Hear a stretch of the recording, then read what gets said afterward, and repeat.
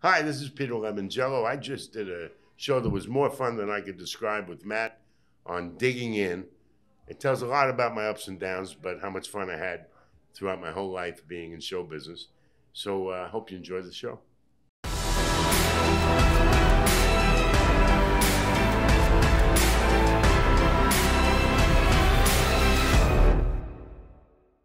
All right, welcome back, everybody. I have a really interesting guest today. His name is Peter Lemongello, and listen to this, okay?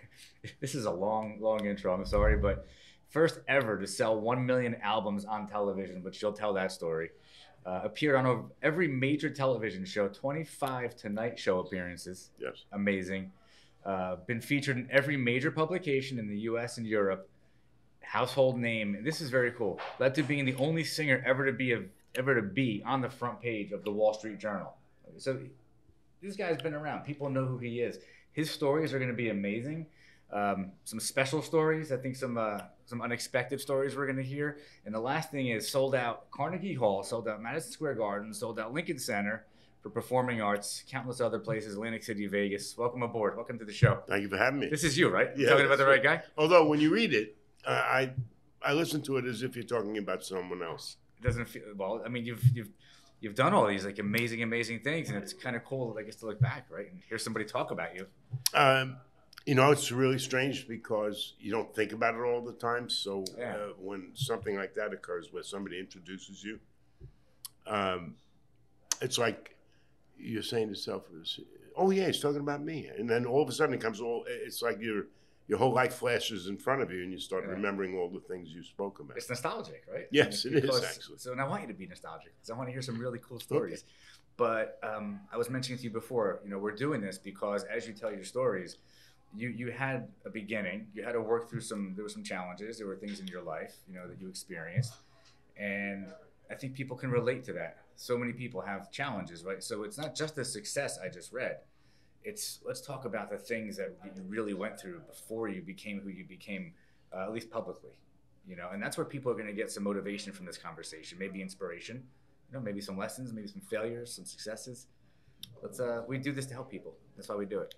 Well, take me back to the beginning. There are 8 million stories in the naked city. Which one do you want to start with? I want to start with what you were telling me earlier. You grew up, you had an experience. I mean, there was an experience that from living in New York, growing up, I think you said your father had passed away when you were young. Yes. But that all shaped everything that happened after that. Well, I think the experiences you have shape the rest of your life, whether you care to admit it or not. For example, I lost my father when I was 9 years old. He was 39, died of cancer. And instantly I started to be more emancipated and grown up than a 9-year-old normally is. Was it just you? No, I had an older brother. Okay.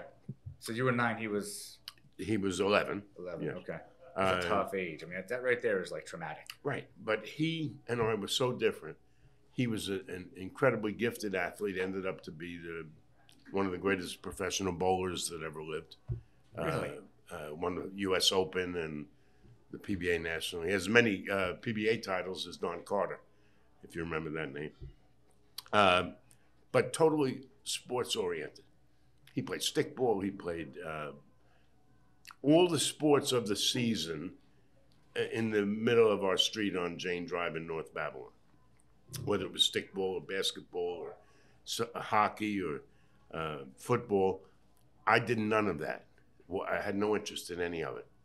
So I would cut lawns and wax people's cars and sell magazines door to door, anything I could do to try to generate money. And it wasn't because my mother asked me to help her earn money to support the two of us. I was motivated to do it because I wanted to get somewhere, and I really didn't know where I wanted to get to, but I had that kind of feeling that I wanted to be independent. I think that was because I was so insecure when my father died as to what life would be like without anyone to guide me and help me.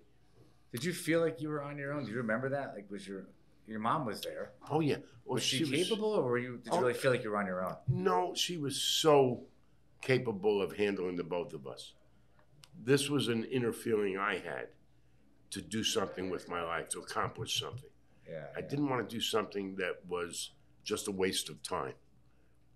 Like, like a lot of people who aren't gifted in sports still play sports. But I knew for me that would be a waste of time. Right. All right. So I but had you that knew to work. Like you knew. I had that feeling. I really did go out from an early age. And nobody was telling you to do it. Like, no. You just knew. Yeah. No, I was motivated to do that because I felt that that would make me feel good about myself if I accomplished something I could consider tangible. You're saying that in hindsight, you didn't know. I mean, that's very intuitive to know that you did that to feel good about yourself. Because I can relate to that because I had the same experience as you. Okay. And I did the same thing. I said it in the past tense, but in the present tense, that's how I felt. I wanted to feel accomplished. Yeah. I didn't want to just waste my time. Looking back, it's easy to say it. It made me feel good, but it made me feel good at the moment as well.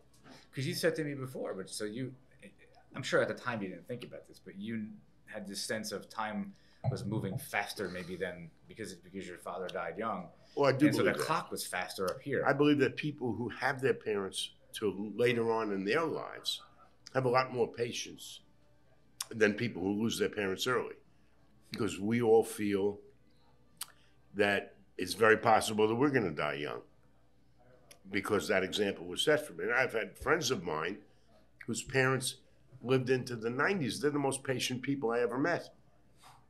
Because even though we were in school together, they always had their parents there. I gotta tell you, I can relate to that sense of urgency. So I told you I was 12 when my father died. And at 25, I bought my first life insurance policy. Wow. I didn't know. I still have it. Nobody I knew was doing that. And everybody was like, why are you buying that? Nobody I know bought one at 25 and still has it. So that's pretty good on your part. $30 a month. It's a great deal. But I had it, and I always felt like my clock was going to run out at 42. And when I turned 42, I actually began counting the months. This is true. And then I began counting the days. And then when I lived longer, I was like, I made it. And so I lived like that until I was 42 and X amount of months. So I know exactly what you mean. Great observation. It's very weird. And I felt like I was running towards something the whole time. I was running as fast as I could, trying to get as much as I could done, make some money and build a life and do it all. And that was the reason. That came out of therapy, by the way. I didn't just figure it out. So as my brother pursued sports and eventually found bowling at age 15 and just skyrocketed to fame. He was the youngest PBA champion at 20 years old, the youngest national champion on ABC Wide World of Sports. So this was pretty big time. What year was that? First title was 1965. Okay, so that was 1965. Yeah, he was 20. I found my niche in playing the drums and then having a little rock band when I was 12, 13. Self-taught? 14. Oh, yeah. No kidding. Yes, absolutely self-taught. Eventually, the Beatles happened in 1964. And all the instrumental bands, and there were almost all the instrumental bands in those days, realized that everybody had to sing. So they started asking each other in the band, all the guitar players, do you sing? Do you sing? Yeah, could somebody sing? Yeah, and I was the only one who could sing pretty well. That's how Don Henley became a singer, too. Is that right? Like, yeah, he's a drummer, Yeah. from the Eagles. And so all of a sudden, I was singing more, and I cared more about that than I did playing the drums. But what started to bother me, and this is as I was 16. You didn't know you could sing? Oh, I knew I could sing. Oh, you knew? Yeah, but I never told anybody. Sometimes I would surprise people because I would sing at a birthday. I'd sing "Happy Birthday" at a birthday party. Wait, well, who's this? I'd take the lead, and everybody would say, "Wow, that's pretty good," and that will turn your head. Although I do wonder how some singers get encouraged because they're so bad that I'm trying to figure out who encouraged them. It's the opposite. Yeah. It's like you shouldn't be singing. Yeah. But anyway, I used to get encouraged. And I was grateful for that. But what happened was as I got to be 16, 17, I noticed that the guitar players were blocking me. And so were my cymbals. So I wasn't getting the girls I wanted to get because I couldn't get their attention. So I decided maybe I should try being a stand-up singer in front of the band. So I got myself a band that had its own drummer, and I ended up doing stand-up singing for the first time. And I got a lot more attention. I started to think about the possibility of having a career at it. And I was doing really well when I was 18 years old, 18 and a half. I met an agent in New York, and he actually got me an audition at the Copacabana. And I won. What a good time to be at the Copacabana. Oh, that was the heyday. Wow. And it was just so incredible. You saw Sinatra, everybody you could possibly think of. In that whole era. And so I win the spot of the production singer. In those days, they had about a 10-girl chorus line that was the appetizer for the opening act. It was always singer, comic, singer, but they always had, the Copa always had this production number or several numbers prior to the opening act coming on. And they had a male singer in that production number, and I won that spot. And it paid $875 a week, and I knew I was going to meet everybody in the show business, because the Copacabana was such a mecca in those days that anybody in the business who was anybody participated and went to all the shows. So, but that was your first real. That was my first. You went from almost from playing the drums to yeah, that was your exactly. first real gig. I met this agent, and bing, I was big I was so in awe of just holding the microphone, saying, "My God, Sinatra sung on this, and so did Sammy Davis and Nat King Cole." Yeah. So, yes, it happened very quickly. That was the good side. And you were 18. I was almost 19. Before I got the job, before I would start, I had to wait for the other guys' run to finish, because they ran about a 6-week run before they would change to a new act. I got drafted. The worst thing that could possibly happen to anybody who's not wanting to be G.I. Joe. It depends on your Did you go? frame. I had to go. I mean, my father was in World War II, and uncles and... So you went to Vietnam? Yes, sir.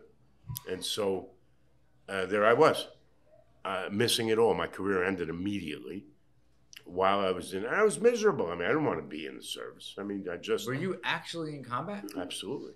No kidding. Yeah. And so it, you just took my life a couple of clicks forward. No, go back. Slow down. Ready Slow down. to tell them that. Slow down. But anyway, I just had to accept it because, first of all, there's a thing people don't realize. In those days, if you got drafted and you refused to go, you had to go to Leavenworth for 3 to 5 years. So they didn't give you much of a choice. So it wasn't always a question of people being patriotic. I mean, You didn't have a choice. what was I going to do? Either go to Leavenworth, run to Canada, or do my duty, as it's called. But the truth is that I did feel some kind of an obligation not to resist. I guess that's because my uncles and my father and cousins had all served in World War II in Korea, and I almost felt like, well, I guess this is what I have to do. I didn't like it at all, but I decided. That's scary. I mean, Oh, it's worse than that. It's, I used to tell people when I first got in the service, they said, how do you like it? I said, well, I would have liked it fine if I was 12, because when you're 12, you want to play Cowboys and Indians, and you want to play Army and G.I. Joe, and we moved out to a development in Long Island that was technically just being built. So they were digging cesspools, and there were piles of dirt. I mean, I had more fun playing Army when I was 9, 10, 11, and 12 than you can imagine. But when I was 19, I didn't want to play Army. So it was really difficult. Yeah. Plus, everything I dreamed about stopped short. And How much time did you have before you had to go? No, he gave me about 5, 6 weeks notice. That was it. Yeah, maybe it was less than that. Did you get to sing there before you had to go? At the No. Copa? It never. So it didn't actually happen. Never happened.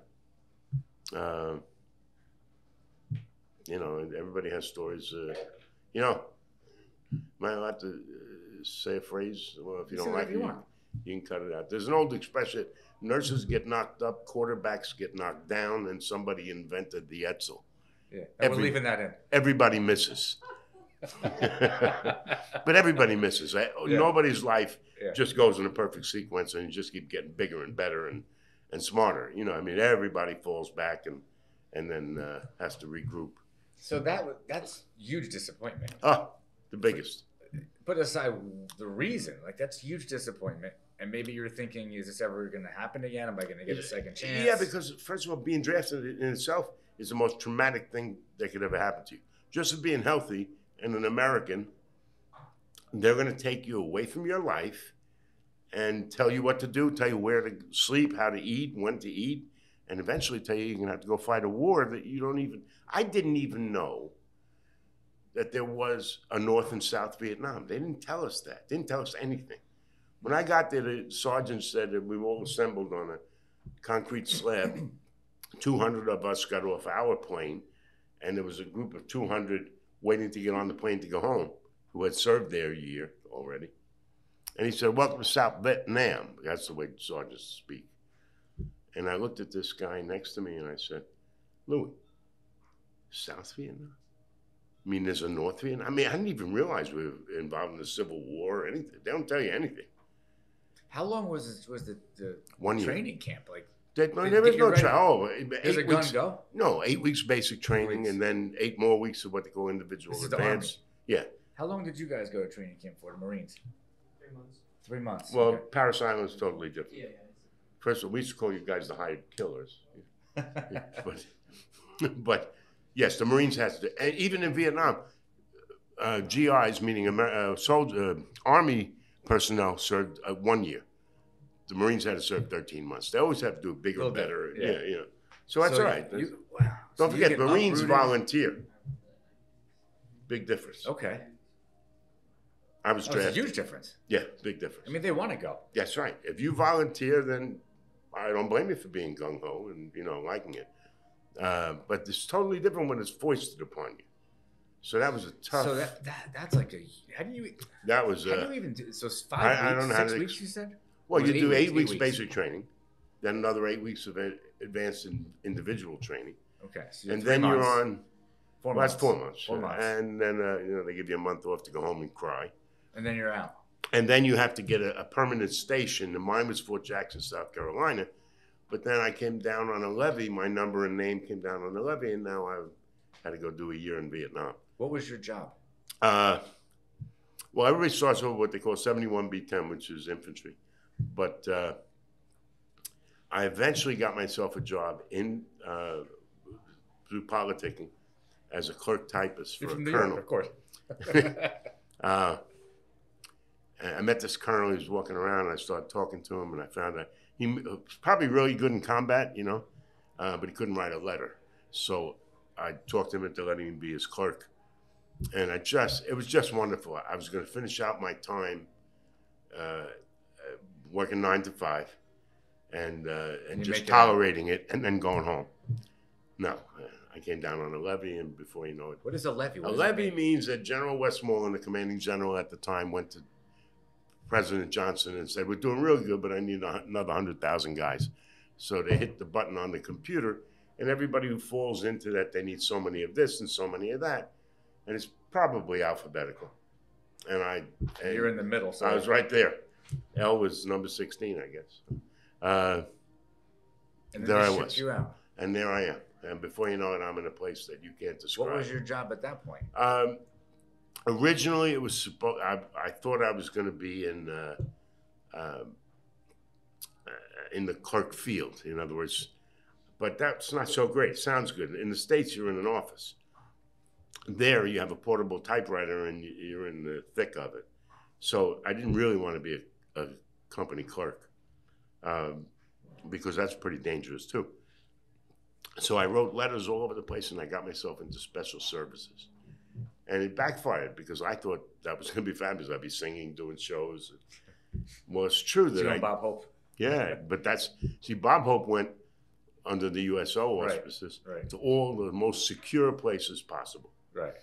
We were soldier shows, and we went to anywhere they wanted to send us. So you did end up doing that? Yeah. Okay. For 2 months, no matter how dangerous, no matter how awful it was. I mean, we had to live through mortar and rocket attacks because we were in base camps. We were shipped there for a couple of days to entertain the troops, but we had to live through what they lived through. So it was really awful. And now I finally, the unthinkable happens. I make it through, and I get out. I lived through the Tet Offensive of 1968, which was the worst 5 days I could ever describe. Did you have to pick up a gun and fight? Sure. You had to. Yeah. It sounds like you might have been fortunate enough to have been able to So, almost be a little protected from that. In the movie Private Ryan, Saving Private Ryan. Saving Private Ryan, the company clerk that he wants to take with him because he speaks German. Yes. He yes, says, I remember. Yeah. "You're coming with me." He said, "Well, I'm a clerk." He said, "Did you go to basic training?" He said, "Yeah." Here's your gun. Did you fire your weapon? He said, "Yeah." He says, "Come with me." Yeah. You know, because everybody starts off with a basic, what they call MOS, military occupational skill is combat. You know what I mean? Infantry. So you can't escape it. You can't escape it. So anyway, I make it back to Long Island. I get pretty well unscathed. How about up here? No, I didn't get away with that. No, okay. I was as screwed up as anybody coming back. Yeah. Mad at the world, nightmares. Do you still have that? Sometimes. You do? Yeah. I lived through a terrible Agent Orange experience, which gave me heart trouble and everything else. But now I'm back, and I couldn't be happier. And I thought that I was able to just divorce myself from what I had gone through, as if it never happened. Put it on the back burner of my mind, not think about it. But it was trauma. I mean, not easy to do. Yeah, I mean, you fool yourself and things like that. Yeah. And so now I'm free, I'm 21, I have a chance to be a singer again. But the first realization was, when you try to pursue a singing career on that level, is that if you don't have any money, there's no way to pursue it if you try to work a job. And you would get caught in a trap if you tried to work a job, because you'd never have the time to pursue it and be available. Anthony. We were talking about being available. Yeah. And so my biggest mystery was, how can I make enough to survive on, but only give up about 2 days a week, so that I'd have the rest of the time to try to pursue my career. And as soon as my career took off, I wouldn't have to do that anymore. So that's a very tall order. But a friend of mine said, "You know what you could do?" I was telling him, I said, "I got to find something I could do for 2 days a week." And in those days, make about $150 a week to live on. This is still in the 60s. Yeah, 68. Yeah. He said, develop an egg route. A what? An egg route. Like delivering eggs? Yeah. Okay. And I said, "There's money in that?" He's, "Well, there's no money in it if you just deliver them. But if you buy and sell them, there is money in there." So I drove upstate New York to, this is corny as could be, the Old McDonald's Farm is the first sign I see. Yeah, like the real one. Yeah. Right. They based the song on it. And I go in, I meet the guys who own it, and I tell them what I'm trying to do, and they say, "Oh, we're going to help you." Sure. One of the guys was a veteran. He said, "Okay, well, what do you need?" I said, "Well, how many eggs would I have to sell to make $150 for myself?" And they said, "Well, it's 30 dozen in a case. You have to probably sell about 5 cases, 6 cases in order to make 180 and then clear 150 after your expenses." I said, "That sounds pretty good." Okay. So I try it. I buy 6 cases of eggs. And I go around, and first I tried delicatessens on Long Island. And then I tried supermarkets, but they were too tough to get into. Wait, you bought the eggs, you brought them back with you? Yeah. And I had to sell them fast. You only have a certain amount of time to sell them. I was going to say, I had to sell them fast. So they go bad. This story has to be very quick. Yeah. Because otherwise I would have lost the money I spent on the eggs. So I went to delis, and they only bought half a case a week. And so they expected you to load them into their refrigerators. It was too time consuming, and God forbid they had a customer in the store, or 20 of them. When you went to get paid, you had to wait for them to finish every customer before the guy would even look up at you. You know what I mean? He couldn't say, "Excuse me a minute, folks, let me get this guy." Never. It's amazing how when you become subservient to someone like that, they really stick it to you. They really do. They can sense it. They really let you know that they're here and you're there. So I decided to dump the delis, and I went to diners, because a lot of diners on Long Island. And they move stuff fast. Yeah, and they buy 10 cases a week. I'm sorry. So I said, wow, 10 cases a week, this is really good. But there's jeopardy here.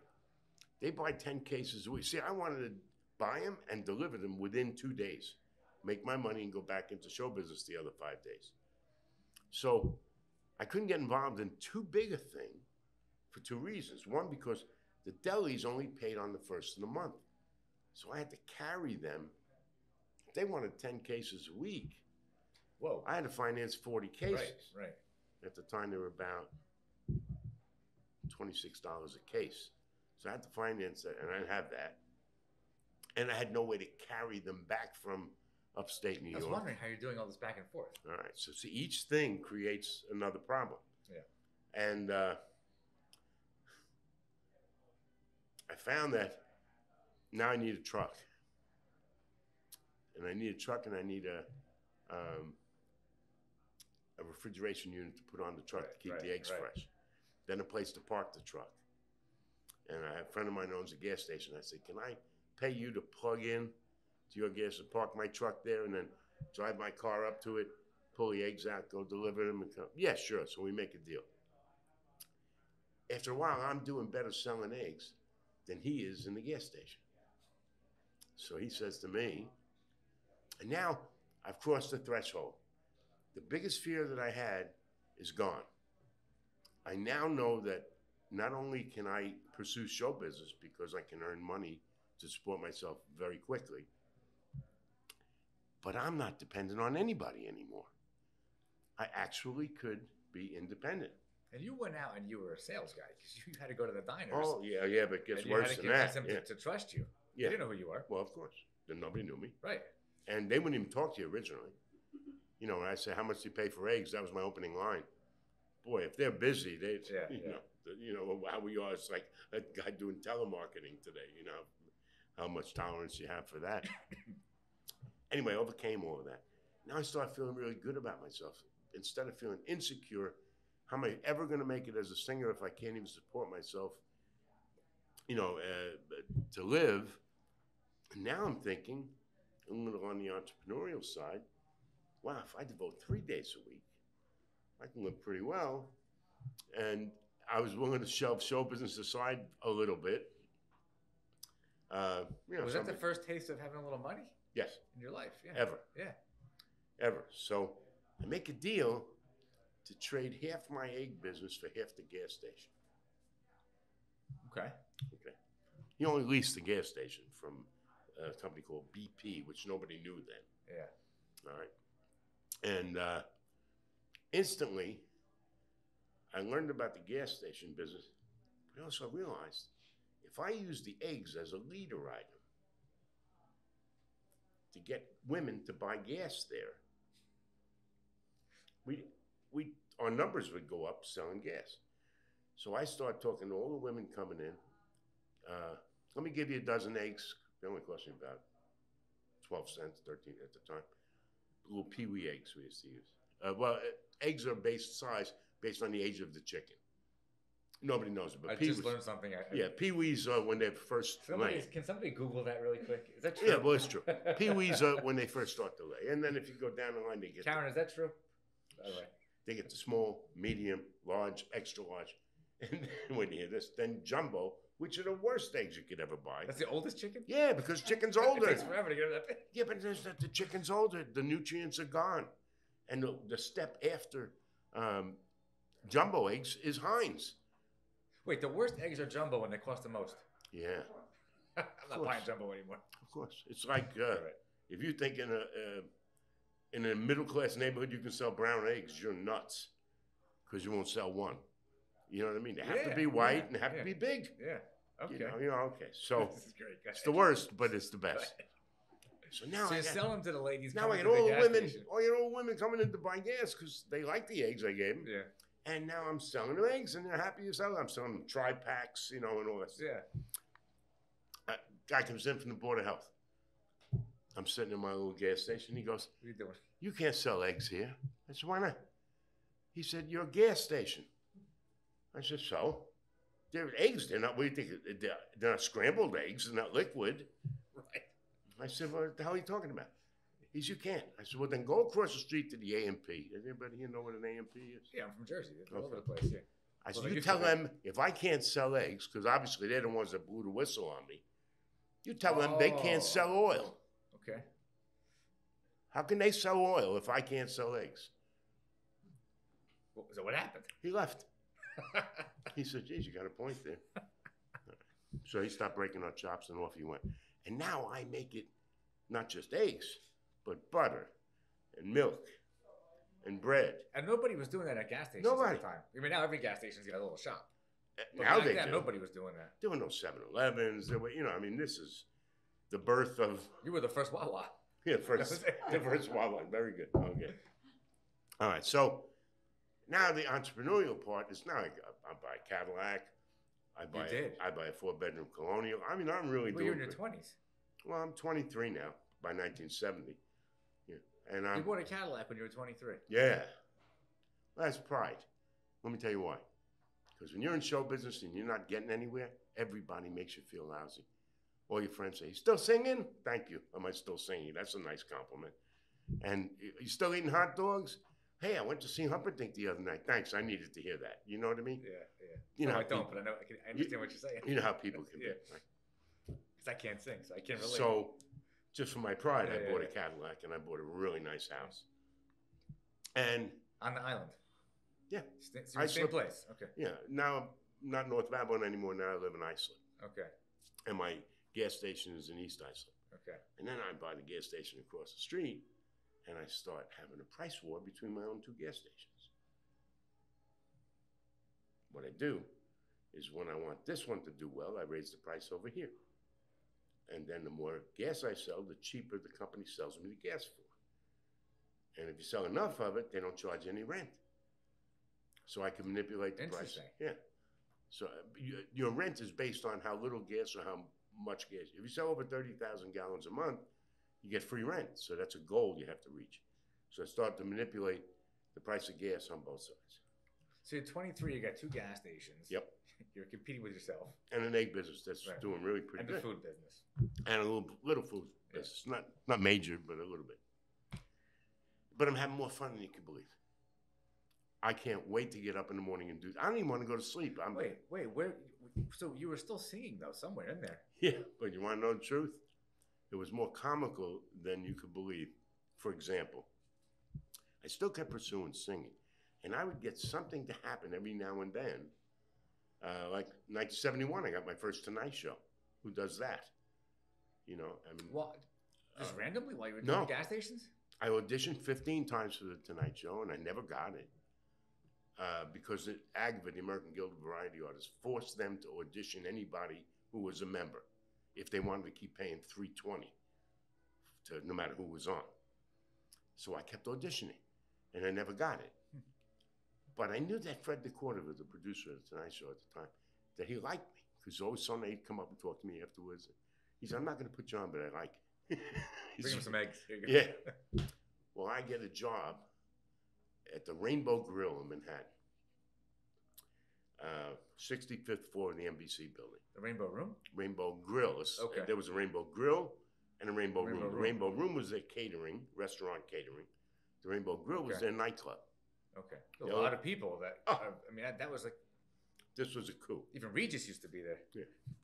We won't mention that the reason I got in there was because of Joe Colombo, but that's all right. We'll get to that. Okay. Well, who the hell? I figure I get in there. Right. I invite Fred DeCordova to come up, and I said, "Look, Fred, I will never bother you again. If you see me in front of an audience and you don't like me, I'll never bother you again. I just want you to see me, not just with a piano in this. Give me one shot. Dead room. I just want one chance to show you what I could do." By the 3rd song, he went like this to me. That Wednesday, I was on the Tonight Show. So things were happening that encouraged my singing career, too. Where'd you get the songs from? Where did I get the songs from? Well, in those days, what I did was I stayed away from male singers because I didn't want to be compared to anybody. So I either did female singer hits or songs that were dated with a new version, almost like cover songs with a new version. So where was I? So you picked some songs that I mean, those are handpicked, obviously. Well, these are the best songs for the Tonight Show. This is even more comical. Now I get on the Tonight Show, Fred DeCorder says, "What are you going to say?" I sang the same song, Burt Bacharach song. I'll never fall in love again. Every audition, same one. And he used to say to me, "Why do you keep singing the same song?" I said, "Because I figure maybe after a while you'll get to like it, because that's the way music is." Yeah, good at it. You know, there were songs that when I was a kid, I heard it on the radio, I didn't like it, but then after 38 times, I bought it. It's so true. Okay. It really is. So I kept singing the same song. And now I get on the Tonight Show, and in rehearsal, I'm getting ready to rehearse with Doc Severinsen and the Embassy Orchestra, and he says, "What are you going to sing?" I said, "I'll Never Fall in Love." He goes, "Oh, good." I said, "Good." You kept turning me down. He says, "Oh, I like the song." Anyway, that's the way life can be. So that was your your now, first show. I make friends. That's almost at the same time. I make friends with the programming director of WNEW. Big, middle of the road station, not the biggest rocker. The big rock station in New York was 102.7. ABC. Well, there was no FM. Oh, this is before FM. Yeah, you're getting ahead of me. What was before FM? I was ahead of you. So, I'm really getting to the point where he might play one of my records. That's a big station. I mean, just knowing, I mean, that's a big name. William B. Williams was on it. Julie Sarosa. Yeah. There was some Ken, the guy that had Green Door, Jim Lowe. They all had shows on the radio. Anyway, I make a record on my own, and they start playing it. And if you can believe this story, I'm pumping gas into a guy's convertible, and my record goes on the radio. How'd that feel? The best you ever. Can you still feel it as you're saying it? Oh yeah, but I'm not going to tell him because he's going to tell me I'm full of, Yeah. He's not going to believe it. Yeah, that's me. Yeah, okay. But yeah, he's going to buy that. You want some eggs? Yeah. So I would get encouraged, and then I'd go months with nothing. I did the Tonight Show, nothing came from it. No record company approached me or anything like that. So I'd go back to my egg business. And after a while, not just eggs and gas stations, I meet a guy who owns a laundromat, and I buy into his laundromat. And I'm doing That's this. Cash business. Well, yeah, because that was a cash cow. Yeah. And I start to realize it's a lot less labor in a laundromat than there is in the gas station. No labor at all because I wasn't fixing the cars. Right. We hired people for that. But the egg business was laborious, so you had to really do a lot of work. It was growing. The egg business was growing. Yeah, and the reason it grew was stuck on because this egg business. This is great. I got away from the diners. Yeah. I'm driving down this place called Sunrise Highway on Long Island. Yeah. And I see a farm stand. And there's 100 cars. I said, what the heck? So I pull in, and I asked to see the owner, and he's selling fruits and vegetables. And obviously he's doing a bang-up business. I said, you ever think of selling eggs? He's, nah, too much aggravation. He goes, I don't have a place to put them. I said, suppose I put a refrigerator in here.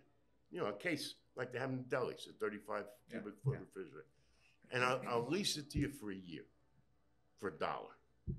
And I'll load it up with 35 cases of eggs. And, or 10 cases, that's what would fit. And whatever you sell, you pay me for. And if you don't sell them, after a week, I'll take them back and give you fresh ones.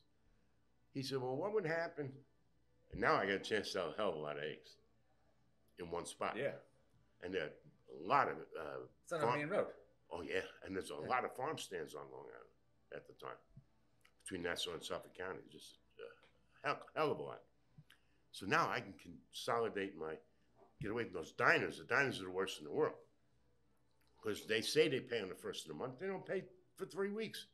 So now you got to carry them 3 weeks more before you get your money. So that's a tough group to do business with. So now I'm going to do farm stands. Question: what happens if I get broken eggs? I said, what do you mean? He says, well, I'm not going to handle eggs like they're delicate. It says people break eggs. I said, let me find out. I'll get back to you. So I'm at the gas station, and who's there but a guy who owns a bakery from across the street. And he says to me, I said, how do you buy eggs? He said, we buy them frozen. I said, what the hell is that? He said, we don't use eggs like you think we do. We have them frozen in a tub, like 5-gallon tin. And we scoop them out with an ice cream scooper, and that's how we use our recipes. We haven't got time to break eggs. I said, really? I said, will you be interested in buying my cracked or broken eggs? He said, if you take them out of the shell, I am. Now So I you want you to take the eggs. Now I find out I could make twice as much selling broken eggs than I can. Break them all. Eggs. Right. Really? Yeah. So this is, boy, I'm telling you, this is a lot of fun. And then the Mike Douglas show calls. That's a different talk show. Apparently, Mike Curb, the producer of the Mike Douglas show, had seen me at the Rainbow Grill. I didn't know that. And I thought because I was on the Tonight Show, he bought me. He bought me because he liked me. So you were still doing the Rainbow Grill while this is all going on. Oh no, it was only a 2-week gig. That was it. That was it. That was it. Okay. Yeah. And so, is this all right? Me rambling like this? No, you keep going. Okay. I have so many questions, and I don't want to interrupt you because All right, so I'm mesmerized. Listen to So this. now, I can't figure out how to break these eggs because that's a big chore. So I figure I'll hire kids after school to break the eggs. Yeah. Because I'm going to make twice as much on the broken eggs. Yeah. All right. Well, I'm just buying eggs from Old McDonald like you Everybody, wouldn't believe. you break them all. And I got now 8, 10 kids. I gave up a bay in the gas station to break the eggs. Why didn't this guy do it himself? Lazy. Bakers make a lot of money. I guess he never thought, he should diversify into that. He found a niche. Yeah, I mean, he's making cakes. He's making money. He's I gotta tell you something. It's something I wrote down like 20 minutes ago. I'm listening to you talk. Creativity. This is common among everybody that I've had on the show. It's creativity and solving problems and seeing things other people don't see. That's what I'm hearing. Go ahead. Well, But it comes back to how you grew up. Necessity. Okay. There's an old saying that a hero and a coward have the same emotion. Yeah. The hero fights, Yeah. and the coward runs away, but they're both just as scared. And I know for a fact that's true because I've been through it. I have to assume you're gonna write a book and there's a movie coming. We have a book in the works. I mean, right this now. is ridiculous. Okay. So I want to play the baker. So I'm so busy with all of that. And I meet a friend of mine who I knew from the days I would follow my brother in bowling centers when he was on his way up. And your brother's bowling the whole time while you're doing all this this. time he's winning national titles, right? And so, that was my biggest fun. Yeah. I never even You thought love watching him be successful. To see your brother beat the best in the world on national TV, you can't explain that, especially if you love your brother, you know. And here I am. I stopped the poker game on the PBA tour because I was on the Tonight Show. They stopped first time in history. I mean, when Kennedy got shot, they didn't stop the poker game. But when I was on the Tonight Show, they did. So you can understand. It was more fun for me to watch my brother than for what I was doing. Anyway, I meet this guy who I'm friends with. He's a tile man and he hates his life. And I said, what's wrong? He said, I want to be a builder. I said, what do you know about building? He said, I've been working with builders for 30 years or 20 years, more like 20. He said, this piece of cake to build a house. He said, it's chronological order. That's all it is. And I thought, well, I never saw a house with sheetrock on the outside and shingles on the inside. There must be something to this. So we talked, and he said, Peter, I'm telling you, if I could put the money together, I can build houses and we can make a fortune. So I thought, well, let me see what I can do. So I call a real estate guy. He wants to build what they call single and separate spec homes, where you just find an empty hole in a development or on the side of the road, you build a house and try to sell it. I'm thinking more like doing tract houses. Like a development. Yeah.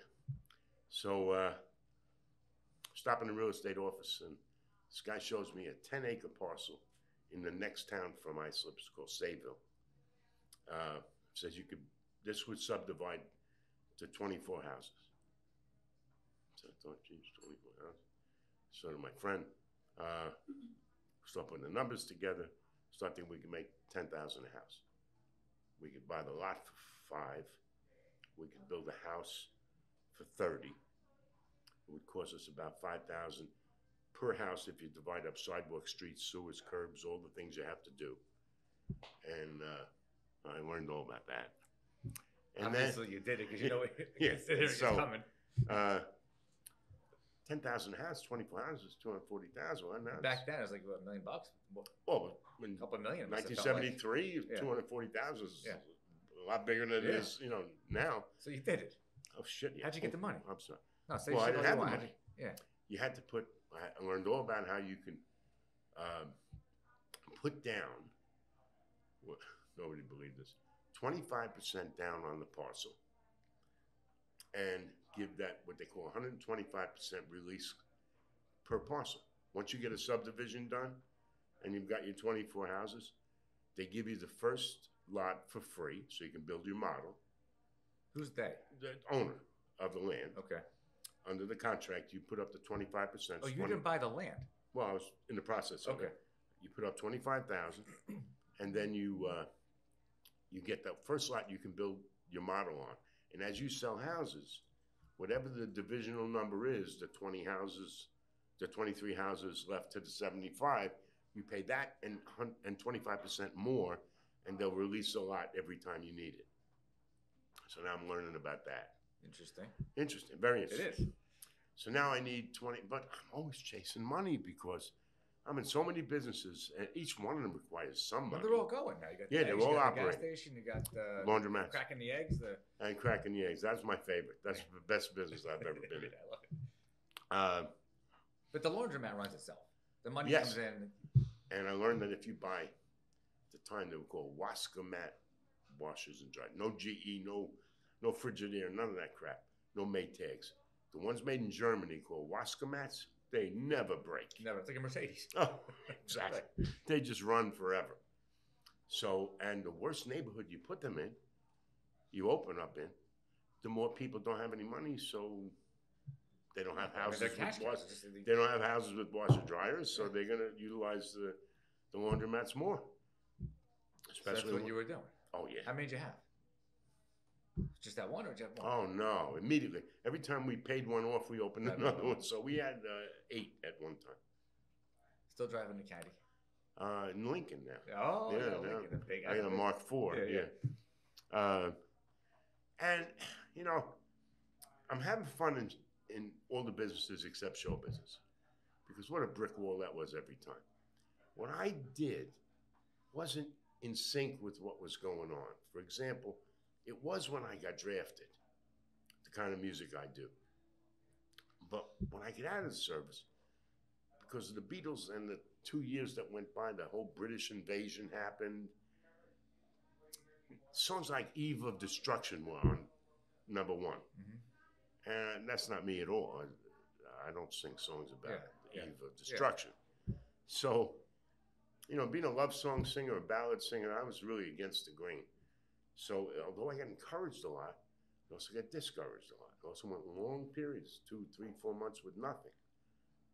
And then something would happen to give me a chance at show business. I'd get rejuvenated. My ambition would get rejuvenated in show business. There were people at that time that were singing those songs, though. I mean, they were. Oh yeah, but they were already established. Yeah, I guess there was a couple of years at one point. Barry Manilow came in. Maybe it was late later. 70s. That's late. That's much later. That was later. Yeah, I'm talking about 71, 72, 73. Yeah, so I mean, there was no Barry Manilow. No, now you're talking like who was coming? Allman Brothers, maybe, or like rock and roll was popping up, like Southern rock, and like. It was more like it wasn't yet the Eagles or those groups. That was just before all that. But there were just a whole bunch of folk groups were having hits. And Elvis had the same problem. You watch movies about him. Exactly. It changed. He hit a lull in there where he became, in a very short period, a dinosaur. Yeah. In his own right, because what he did. He was a legend already, but if he wasn't selling, right, he would have had a problem. Yeah. And that periodically does go on. Everybody could have. Sinatra was hot as hell, and then he was dead. You know. Yeah. And then he made a comeback, but there are a lot of acts that didn't make comebacks. And most of them. Yeah, that's right. Yeah. And for example, the rock and roll groups that had all the hits in the 50s, the Coasters, the Drifters, and all those groups, people like Frankie Avalon, and they were hot as hell, and they went so cold that most of them left the business and got jobs. Yeah. You know, driving trucks, whatever they could do. And then when it became a renaissance again, and it started to rejuvenate, sometimes 10, 12, 15 years later, they got back into it. Yeah. Because there was a demand again. By 1973, I meet a guy named Joe Scandori, who manages Don Rickles. Oh, and I meet him by accident. Uncle of mine, who was a bookmaker in Brooklyn, told me to go and see him. And he, although he lived in California, he also had a house in Brooklyn. So that was the Westchester Theater. No, not yet. Almost. Okay. Westchester was 1976. Yeah. Because he was part owner of that, right? No, that was. Am I confusing him with somebody yeah, else? you are. But Okay. I'll fix that. So anyway, so I meet him, and I find out that Don Rickles is going to play the Copacabana in September. This is March. And I said, boy, I would really like to open for him. He said, you and everybody in show business, every singer in the business. Ever. Yeah. I lay in bed and watch him at night still. Nobody's better than Watch Don it. Rickles. It's hysterical. Same stuff And over when and he over. did the Copacabana, it was wall to wall. Yeah, They had 900 people in a place that held And he didn't prepare. 750. He would just go. He was different every night, but Funniest he was guy. funniest ever. And the nicest guy ever, you know. Everybody's always said that. And, you know, of course, we know people that knew him, and everybody So- says the same thing. He says everybody in show business wants that spot. Everybody in the business comes to watch because they all want to see Rickles. He said, so everybody wants that. He says, you know how many favors I'd have to give up to give it to you? Anyway, I fly to his house in California. To Don Rickles? No, Joe Scandori. Okay, yeah. And I knock on his door. And he said, what the hell are you doing here? And I said, I really want that spot on the Don. I figured I'd come and ask for it. He said, what do you mean coming in? Said, you flew here from New York? Why don't you call me? I said, well, over the phone, I thought it'd be a lot easier for you to say no. He said, boy, you want it that bad? And I said, yeah. He said, let me see what I could do. So he tells me 2 weeks later, I got the spot. So now, with all I'm doing, I'm building houses, I'm doing all the things I mentioned to you. And I'm dealing with a banker at the bank that I got all my financing from. And he doesn't know I'm a singer. I'm with him 6 months. We go to lunch all the time, but he never realized that I was a singer. And I go in one day and I said, I'm going to be gone for about 2 weeks.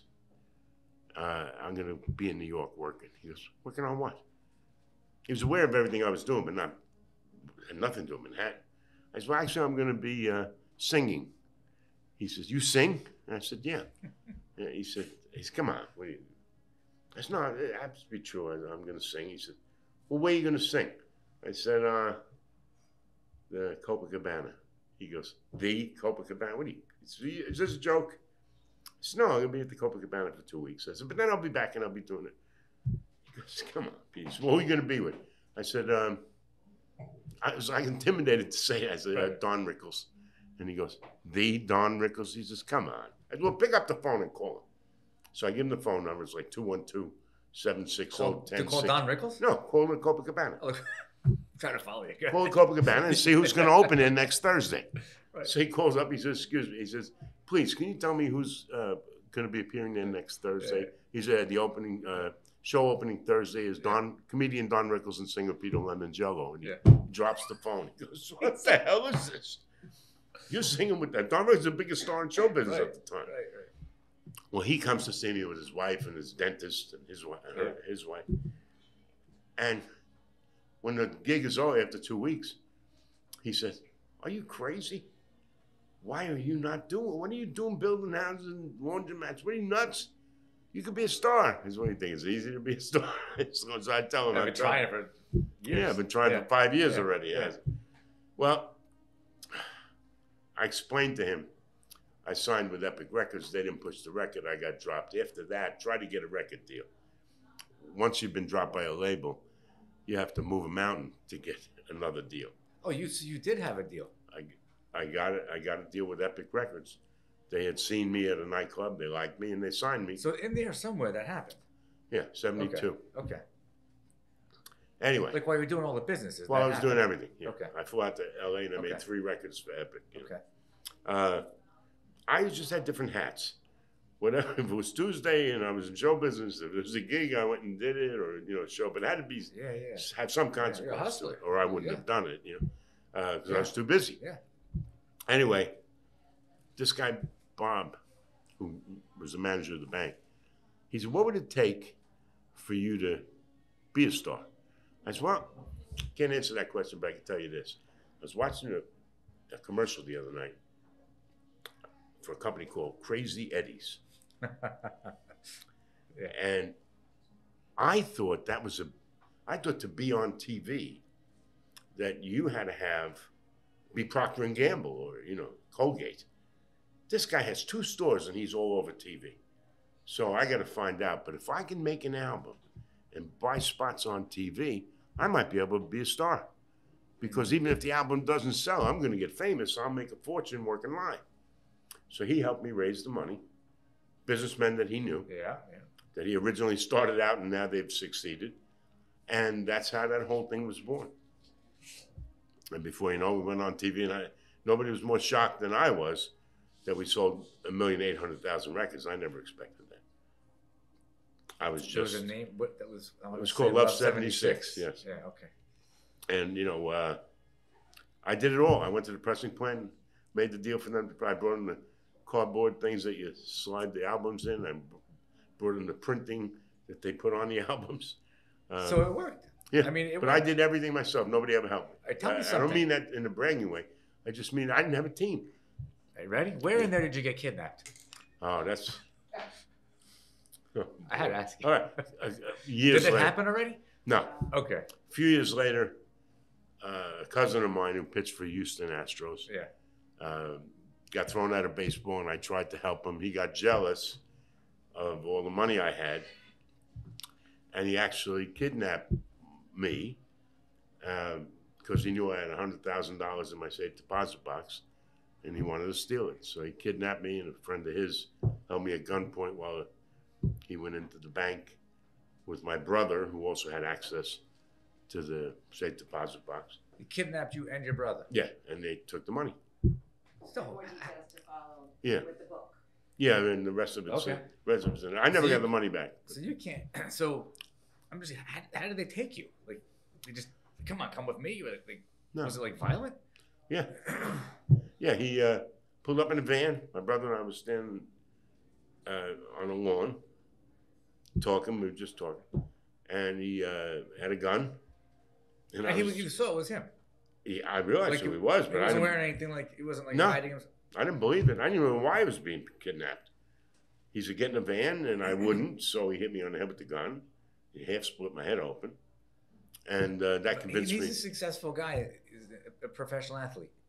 Well, he had been thrown out of baseball. Oh, thrown out. I didn't say that. Yeah, he was on the Houston Astros, and then he got traded for bad behavior to the Toronto Blue Jays. Yeah. And then he got thrown out of baseball for bad behavior. Yeah, he's your first cousin. Yeah, he used to lose. He was my father's brother's kid. So anyway, we were first cousin. Long story short, I got in the car. The friend of his held my brother at gunpoint while he brought me into the bank to get the money out. The reason he got caught was because I was bleeding, and the bank president saw that I was bleeding, so he realized something was wrong. And but they got the money. They did, and I never got it back. And what happened to him? They gave him probation for a few years. What's going to happen? He get probation. You know what? In the state of Florida, and this happened in Florida. Oh, I'm thinking this is in New York. No, in the state of Florida, if you commit a crime with a gun, you're supposed to get 3 years automatically. But I really believe that the cops were baseball fans, because they said it wasn't. I didn't think it happened. They said it wasn't really a gun because he said he had blanks in it. I don't know about you, but if you're staring down a pistol, you don't look to see if they're blanks or real. Nobody could do that. Nobody's got that much guts. So that's a very short answer for what have you. Read the book, you'll see the rest. All right. And the next question, which I told you before, I was going to ask you. Tell me about Joe Colombo. Okay. Not about him, but about. I mean, how do you even know him? Goes back. I met him. And by the way, for anybody watching this who doesn't know who that is, just Say who that was. He was the head of the Colombo family. You know, there were 5 families in New York. Yes. Gambinos, Colombos, Yes. Bonanos, Frenches, and who the hell else? I forgot the 5th one. Banana?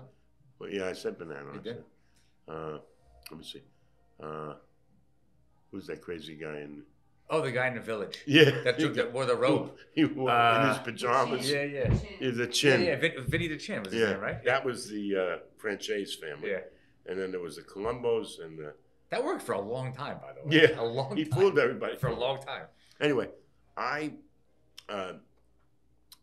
met a guy in a I guess you call it a luncheonette in Manhattan. Just it was cold. We went in, and my cousin and I, we were banging on doors in New York City. The same cousin? No, different. Oh. I'm banging on doors trying to get an agent when I first got started. First tried to get started, and we meet this guy. And my cousin, I just say hello to the guy, but my cousin tells him, "Wow, he's a great singer." And the guy says, "Wow, I noticed he's real good looking. If he could sing anywhere near as good as he looks, I can help him." And we got friendly, and it turns out his cousin was Joe Colombo. Okay.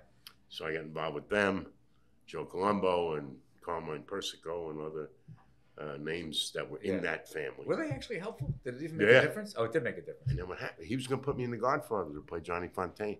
It was all set. Oh man, I could see that. Yeah. That I met Francis Ford Coppola and Al Ruddy, who was the producer. Coppola was the director. And I look on Ruddy's desk when I went for my audition, and it said, Lemongello must use. So I knew I was in before I auditioned, so I really relaxed and did a pretty good audition. Because I tell him, I didn't have to act. I mean, that's my life. So, you know, I just be myself, and I could be Johnny Fontaine. So, being as big a Sinatra fan as I was, I thought I could do it. I would have had it. It was all set to go. I'm standing 20 feet from Joe Colombo when he got shot in Columbus Circle, right? Yeah. In Columbus Circle, he got shot in the head. It was like Italian Day or something. It was a the big festival, right? It was the Italian American Civil Rights League rally. There was a rally. Yeah. And he got shot. You were right there. I was 20 feet away. I was the only one. I was talking to Carmine and Alley Boy, the 2 underlings of his. Mm-hmm. And they thought they were firecrackers. I just came home from Vietnam. I said, I'm telling you, that's a rifle, a pistol. That's not a firecracker. So I look and he's down. They didn't know what to do. They scrambling right away trying to figure out who did it. And within a week, I lost the Johnny Fontaine role. And they told me they were just indicted and they were going to prison, so they couldn't help me. And I was back to my own businesses on Long Island. They enjoyed hanging out with you because you could sing and you were a fun guy. Well, they maybe, and they really liked showbiz. They loved it. I thought they could help you. It would be fun. And they could pull any string they wanted and get away with it in those days. But those were the ups and downs. I mean, it'd be really great, and then I'd have nothing. Wow, so many of them. You know, I'd sign with Epic Records thinking this is going to be it, and then I'd have nothing and do a couple of Tonight shows. But, you know, afterwards, nobody called and said, do you want a series of your own, you know? Sometimes that happens, sometimes it doesn't. So there's a lot of ups and downs, but I never really minded the patience that I had to continue with until I found Love 76, you know.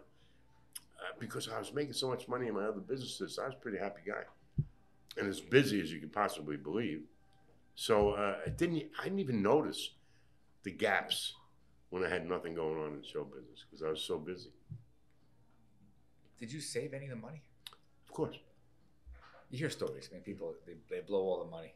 Well, you know? You do have a tendency to go through a lot of money when you... I mean, you sold out MSG. Madison Square Garden? Yeah. 3 hours. Well, that's my information back. Yeah, we did. So, I mean, that's profitable. You made a couple of dollars. So, these are big. You sold out major places. And, you know, that's a pretty shocking thing. First concert ever, when Love 76 got me so hot that I couldn't walk on the streets because we were running 100 commercials a week. And I was just so hot, you know. The people placing the ad said, you have to do a concert. And I said, where? I said, well, we'll check. So they said, Lincoln Center is available next month, April 7th. And I said, well, how many seats does it have? And they said, $2,800. I said, what are you guys, crazy? He said, don't worry, you'll be fine. Every secretary in New York's going to buy a ticket. And they sold in 3 hours. I was more shocked than anybody. You know, I mean... but MSG is like, what is it, 25,000 seats? Oh, no, I was in Felt Forum. It was 4,600 seats. Okay. But I did That's a lot of people. But I did sell it out twice in one night. That's a lot. So it was really 9,200 people. Do you really get paid well for like if you sell 5,000 seats, or is everybody taking the money? There's so many people involved. Always. But Madison Square Garden was my biggest payday. I made $92,000 in one night. How much? 92. In one night. What year was that? 76. That's a lot of money. It's a lot of money now. Yeah, but it was even more than that. Back then, it was like 5 times as much. Wow. Yeah. So, all right. You get a little flabbergasted at this stuff, but you know, it hits you so fast sometimes you don't even realize it. So, so that all happened. Right? It all. So, when that was going on, you kept all the businesses. Yeah, little by little, I started to sell them off to my partners because I just couldn't do it. You were getting busy. I mean, you're really busy. I mean, show business. Now you're so much busier. Show business overtook. Everywhere I went, I mean, I was drawing crowds of girls. They were following me. You know, I couldn't go to a 7-Eleven or a supermarket or. What does that feel like? I don't mean to be funny. I mean, what does it feel like when you actually? It impacts like your freedom to go places. Like you don't always want that happening. It's pretty awful. It's sometimes. It's really wonderful at others and a lot of fun. For example, you can't go to a restaurant and enjoy yourself because the people always coming over and bothering you. And you want to be nice to people. Yeah, but they get pretty. They get pretty ridiculous. You know, I mean, they'll come over and they'll say, it depends on their education level, but they'll say, my wife wants to meet you. And I said, all right, bring her over. No, we want you to come to our table. Get the hell out of here. I'm not going to I'm eating. You want me to get up and come to, what are you kidding? And they thought that was perfectly fine to ask me to get up. So now I had to have bodyguards with me to shuffle them around, you know. You did? I had to. So how long did that last? Until it calmed down again? About 3 years. That's a long time. Yeah. That's a long time. I mean, things change, right? That music that you sing, it is. Disco people's ended. likes change. My albums were disco albums. Okay. And '76, that was the hottest thing. Right. But by 1978, 79, disco had kind of dissipated to the point where I would have had to come up with another. Were you in the Studio 54 world? Oh yeah. Yeah. Wow. Yeah. All those, the in places like Lutece and the Four Seasons and places. I mean, there are some people like down here, the Bee Gees. Did you ever get to meet those guys? The one remaining, I think, is that Barry? He lives here in Miami. I don't think so. No. It's just such a cool time. That doesn't. It's I thought I met everybody, but not so many in the same business I was in. Yeah. You know, like all the comics you could possibly name, superstar comics I knew. Almost every singer. I mean, I had Sinatra call me to Jilly's one night because he wanted to meet me, and because he heard what I had done. Yeah. And I'm sitting there having and who's crossing me where you are is but Jackie Kennedy, and I had no idea she was there. I was so in awe of him. I was kind of staring at him, answering his questions and things, and I looked up and there was Jackie Kennedy, and I couldn't.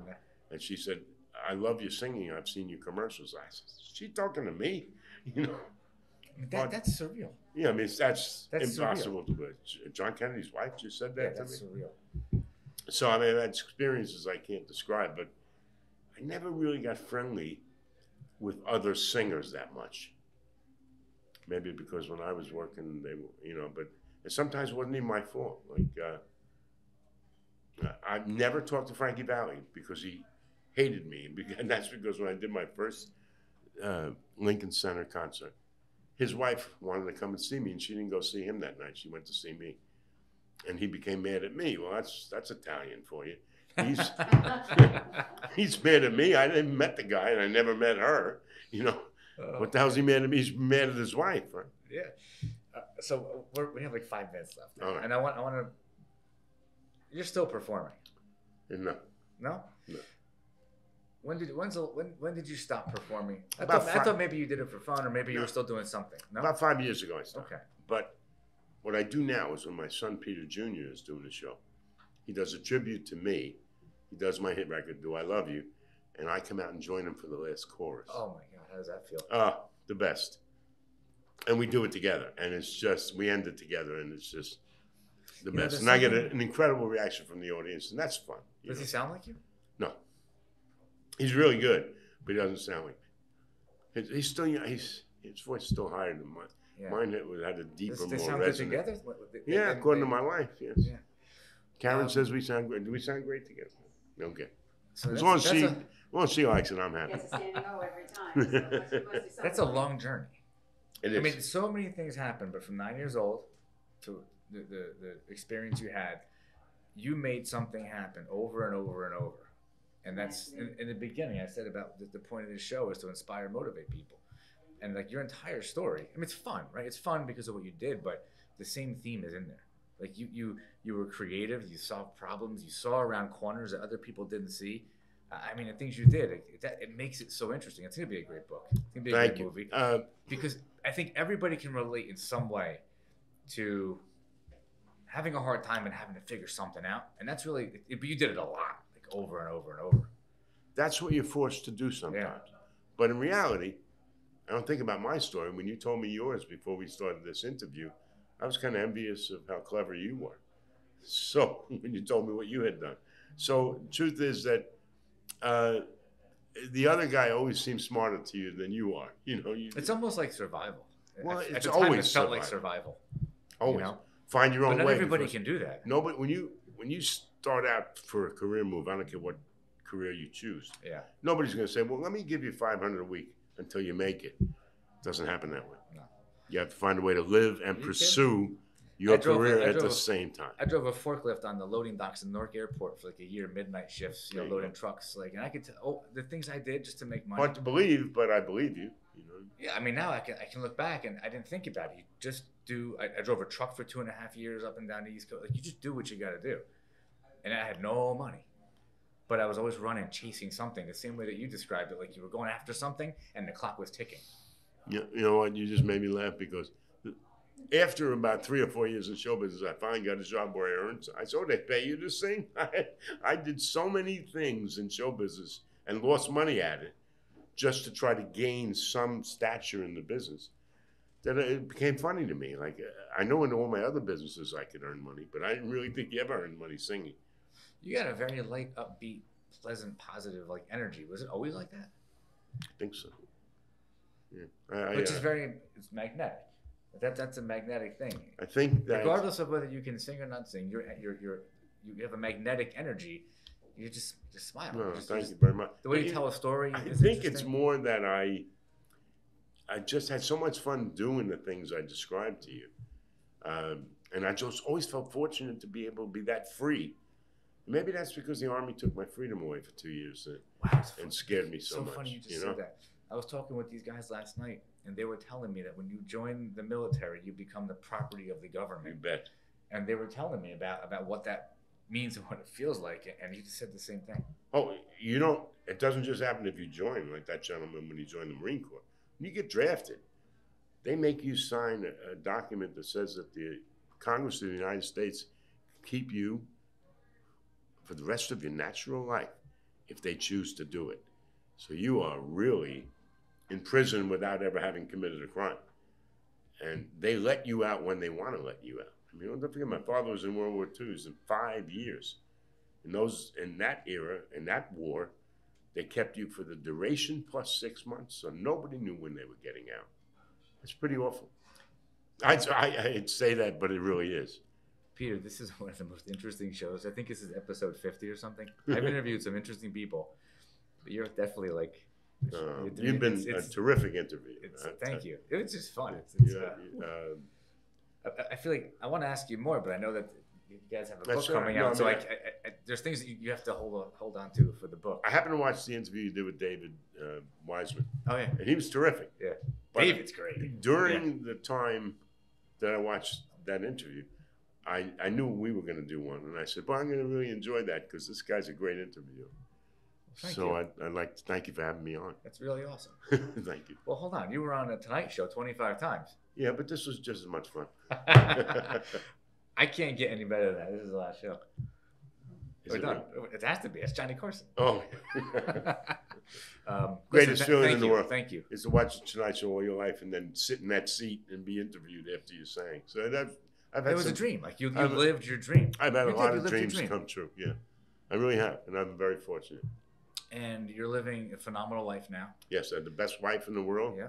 And a son that really has a great singing. chance. Peter Lemongello Jr. might just pop through and be a big star. He's got the talent. There's no question. That's a great segue. So this camera over my shoulder is your camera. Share anything you'd like to share for anybody that ever watches this. This is going to be out there forever. Where they can reach you, maybe with your son. Anything you want to share. Website. Well, we both have websites. Social media. Mine is peterlemongello.com and his is peterlemongellojr.com. And you can technically get to us, through those. You could ask for us to call you back. But the thing I tell everybody is that it's so important for you to enjoy what you're doing. There isn't anything better than to be working at something you really love. So if you don't love it, change it. And if you do love it, don't ever quit. Phenomenal. Phenomenal message. Thank you. Beautiful message. So thank you. I really appreciate you coming out and doing this. It really was a good time. Yeah, it was a great time. I had a glass of wine too. Well, no, we got 20 minutes. We do this show to inspire, to motivate, and to help you reach your potential. So I hope that there was some value in this today. That's what it's all about. There were so many stories. It's hard to even pick which was the best one. But ups and downs, and I think that when there's a down, there's always an opportunity to see something, and to actually find that up. And that's like, there's a lot of messages. The worst things could happen to you, but there's always an upside. There's always something that you can turn that around with. So it's almost like playing poker. It's almost like playing poker. When you lose the hand, that's when you learn something. That's right. When you win the hand, you don't learn. When you win, you don't learn a thing. That's it. So thank you. Thank you for having me. Thank you again. It's been a real pleasure. And maybe we'll do a second show after your book comes out. Okay, anytime. Oh, and by the way, there's a book coming out. Yes, there is. Is the book written? It's called Tenacity Beyond the Mafia. Killer name. Peter Lemongello. No pun intended. All right, thank you. Thanks again. Thank you.